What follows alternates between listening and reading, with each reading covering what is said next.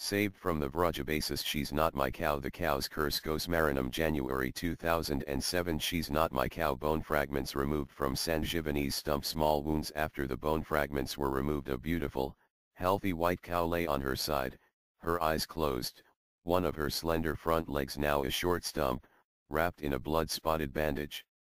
Beside her, her newborn calf, just out of her reach, was tied to the wall by a short neck rope.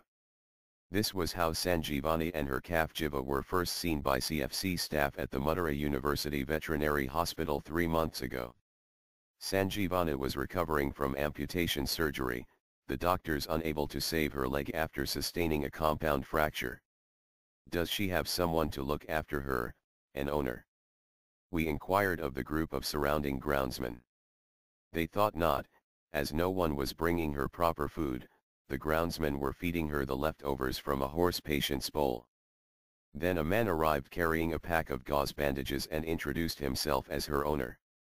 We chastised him for not giving her food and he responded by saying she was fine, and to prove it he jabbed her in the ribs with a stick, which shocked her into a sitting position.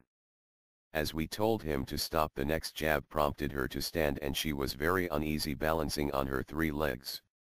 Understanding the rough character of the owner and not wanting the cow to suffer any further trouble from her owner, especially on our account, we quickly left the scene.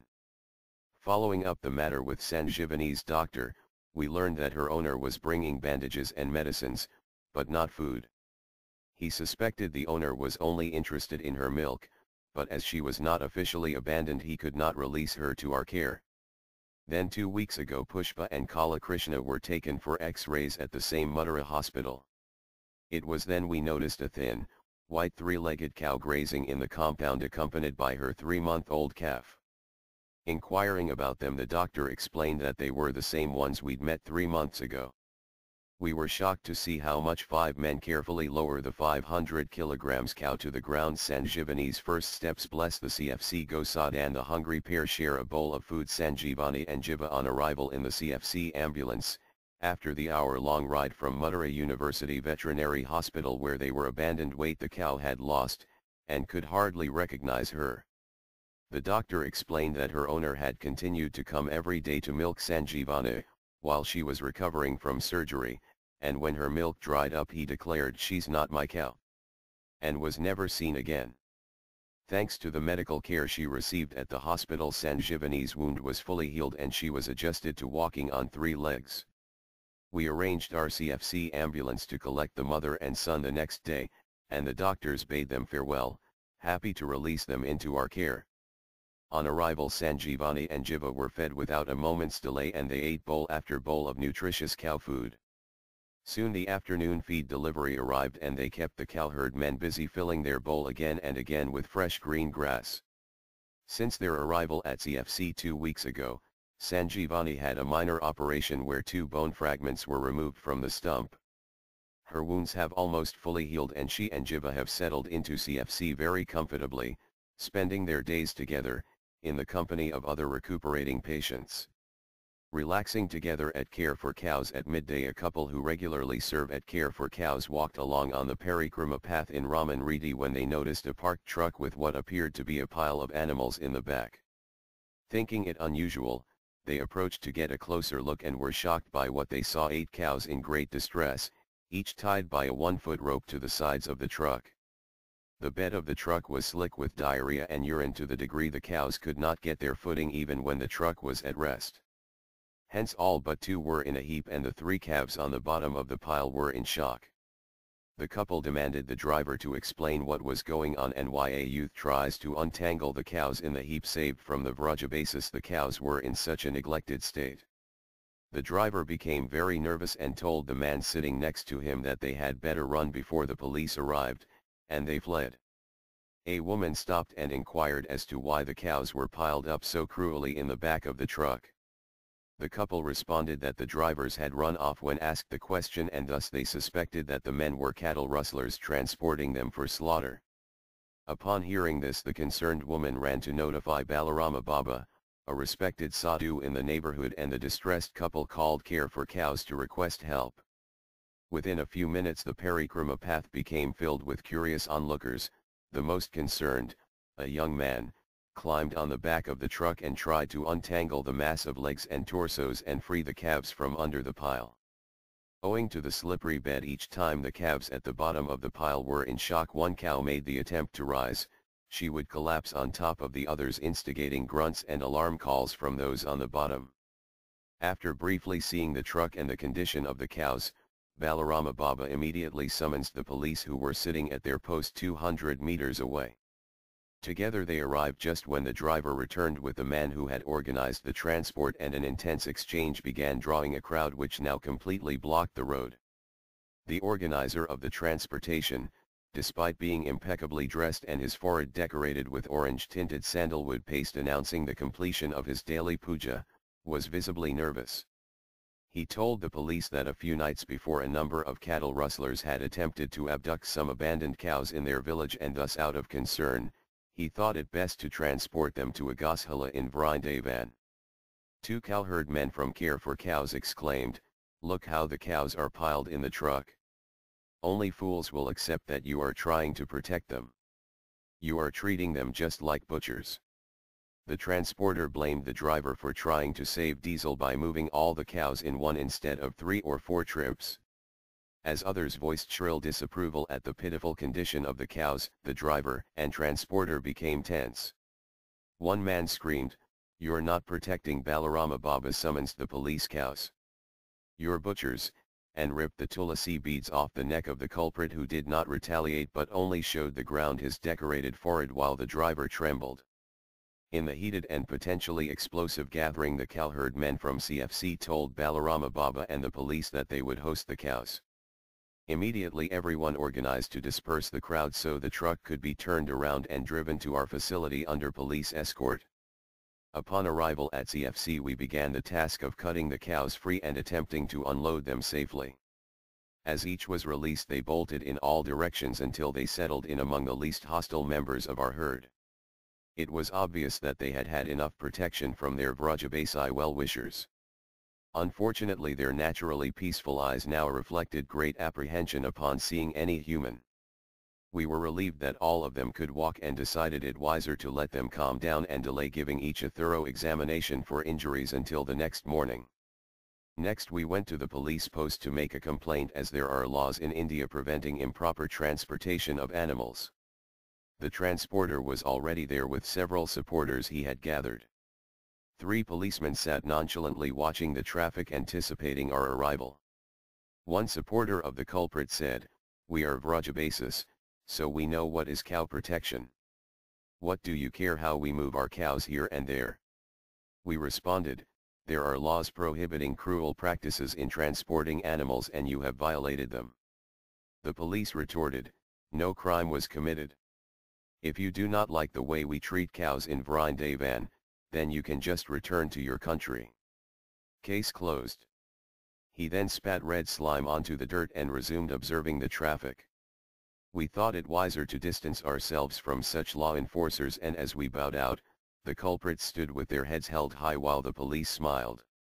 The first few steps along the parikrama path fell heavy with disappointment, not resulting from the failure to get justice but from having to witness such a degree of deterioration in the culture of cow protection in Raman Reddy, from having our hopes to change it deflated, from having met face to face a graphic example of how the sand of greed has blinded the eyes of the locals despite the great opportunity afforded by their fortunate birth.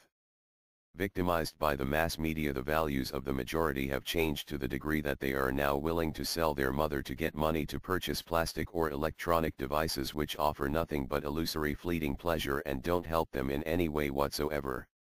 As we shuffled along, peeled paint on a forgotten wall faintly announced, "Service to the cow is service to Isvara." 20 meters ahead another faded inscription whispered, "Cow protection protects Dharma, nay, it protects the entire universe."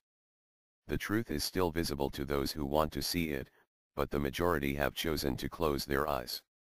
Sacred cow and the cow is our mother have become meaningless cliches for the majority who drive in their imported cars intoxicated by their newly acquired wealth, wishing the cows were off the street so they could drive to hell faster. As we turned left at the Krishna Balarama tree and started for Care for Cows, Our steps became light and our eyes cool as it started to dawn on us that we had been victorious. We had saved 8 abandoned cows in one day. A new record for us. And they were anxiously in need of service, battered, afraid and covered with diarrhea as they were. Now our feet carried us hurriedly home, anxious to comfort, feed, and to get to know them. Upon arrival we saw a commotion outside the gate. The cowherd men and women were trying to corral a group of cows back into the barnyard. They called us to help and explained that someone had left the gate open and all the new ones had run out, still confused as to whether we were trying to help or harm them. In a few moments we got them in, and when we counted up, there were not 8, but 10. In the frenzy 2 more abandoned calves in the field opposite CFC got swooped up. That afternoon many visitors came to admire our newly acquired treasures. They counted 7 cows and 3 bulls and jabbered, "Hey, that one looks just like Gauri Priya, and these 2 just like Radhi Syama, and look at that one. She has white eyelashes and a pink stripe on her nose. We should call her Shweta." The darshan of our new residents sparked spontaneous excitement at CFC and dispelled all negativity. Within a few days the new residents understood they were in a friendly environment, that they were welcomed, appreciated, and thus have settled in. And already people have come forward to adopt them. We pray to be protected from the influence of Kali so we do not, like the majority, become victimized by the materialistic propaganda and lose our better judgment. Below are the 8 cows and bulls who were piled in the truck. Left are the 2 that joined CFC by accident. Right is Sarasvati Stein from Los Angeles, who happily adopted the cow directly below her photo. Sarasvati noticed how shy she is and thus named her Lajasila. The abandoned young bull would daily frequent the fruit stand to maintain himself. We were told he was hit broadside by a police car and left laying flat. We brought him to our clinic and tried to comfort him. He suffered for half an hour and then left. A deity garland, Ganges water, and incense is all he would accept from us. Abandoning a cow or bull on the street is to kill them slowly. FMD, foot and mouth disease, FMD, is a highly infectious disease with a short incubation period. Cows affected by FMD are dull, off-feed, and drool saliva. Some are lame. On opening, the mouth sores can be seen on the tongue and hard palate, and can appear on the lower gums and inside the lower lip. On the hoof, ulcers can appear along the interdigital space and the soft skin above the heel. These lesions easily become secondarily infected. In many so-called developed countries that are also FMD-free countries, FMD outbreaks are managed under the slaughter policy, which means all infected cows, bulls, oxen, and calves are slaughtered if they show a single sign of the virus. Any animals within 2 to 5 miles of the infected site are killed by order of the government. FMD is however easily treated, and we had a minor outbreak of FMD at CFC this month. Salt mixed with mustard oil is rubbed on the tongue, hard palate, and inside the lips twice a day for as long as the lesions are present. Most cases clear within 10 days. The Indian government offers free FMD vaccination services and visits our Gosadan for this purpose every 6 months.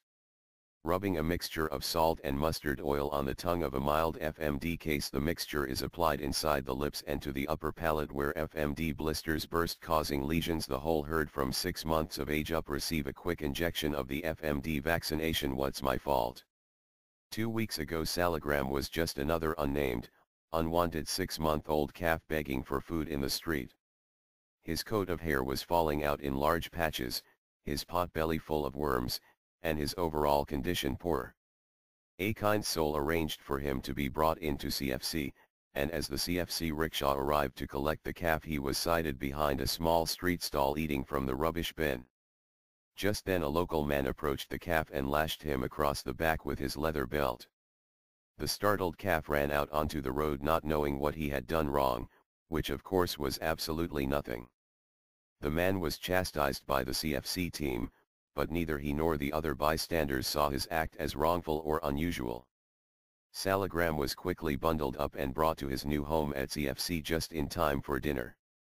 He is receiving medical attention for his various conditions and is a model patient with a very gentle nature. Saving Salagram from the busy streets and abuse at the hands of the locals. Welcome home. Salagram arrives at CFC after a 15-minute ride. Salagram has extensive hair loss caused by a skin fungus which is easily treated. Did you know? Cows can perceive higher and fainter noises than humans can, and they can smell scents that are up to 6 miles away, if the wind is right. There was a rich Vaishya family who were very prosperous. In the joint family home there were about 75 members and many cows. Among the cows there was one who always kicked when she was being milked, so the family decided to sell her. One day a butcher came to the village and the family sold the cow to him. The villagers tried to stop the family from selling her, explaining that she is like Lakshmi, the goddess of fortune. But owing to greed, the family didn't listen and the cow was taken to be killed. The cow's curse. That night the same cow appeared to the businessman in a dream. She was visibly disturbed and cursed him thusly, "You have not understood my worth and have put me in the hands of a cruel butcher. Therefore you too will soon suffer complete destruction." A few days after the dream their village was inundated by a flood and all the grains the family had stored were lost. Their ornaments, expensive utensils, and mortgaged possessions were stored in the granary and they were also washed away. After the flood a plague spread and within 1 week 60 members of the family died untimely. Thus the prosperous and happy family were destroyed by their sinful neglect of Mother Cow, and until this day that family has still not overcome misfortune. Excerpt from Goseva Chamatkar, The Miracle of Goseva. Testimony of Sri Hariprasad Gupta. Smiling Gosmaranam meditating on the eightfold daily pastimes of cows. Astakalia Lila. This is the fifth of a series of 8 photo essays illustrating the daily activities of cows. We hope this serves to endear them to you. When I joined I was malnourished, unwanted, and insecure. Thanks to care for cows I have become strong, healthy, confident, and furthermore, my dignity has been restored. Govinda is sponsored by Sasamata Devi Dasi, USA. The cows send their heartfelt thanks to those who assisted during December 2006. Alessandra Petrassi, Italy. Ananda Dasa, Guatemala. Anonymous, Singapore. David and Lila Manjari, USA. Bukton Setsuko, Japan. Caroline Faraka, USA. Damayanti Dasi, UK. Gunter Momsen, India. Kumalasana Dasa, India. Karuna Purna Dasi, UK. Kathleen Fink, USA. Catherine Boundy, Anzi Lisa Kubis, USA. Maiden Mohan Dasa, India. Madhu Bhatnagar, Canada. Mariana Polinsky, USA. Naganatana Das, Japan. Nalini Gagar, Netherlands. Narendra Bhatnagar, Canada. Nyan Rupar Elia, UK. Pranal Bharath, South Africa. Pralathad Hyani, India. Prasanna Sita Dasa, USA. Prem Prakash Kandhai, UK. Puspavan Das, USA. Radha Patti Dasa, India. Radha Jivan Dasa, India. Radha Mohan Savaka, India. Ryan Ko and JB Harry, Netherlands. Sanjay Daya, UK. Saranam Olivier, USA. Sarasvati Stein, USA. Shelley Sukraj, Canada. Sophia Rubinstein, USA. Spirit of the East, UK. Sunil Singh, USA. Tano Gerritsen, Netherlands. Vananatha Dasa, USA. Vicky Alhadef, UK. Vishekha Dasi, Denmark. Vina Priya Dasi, UK. Wenda Shihata, UK.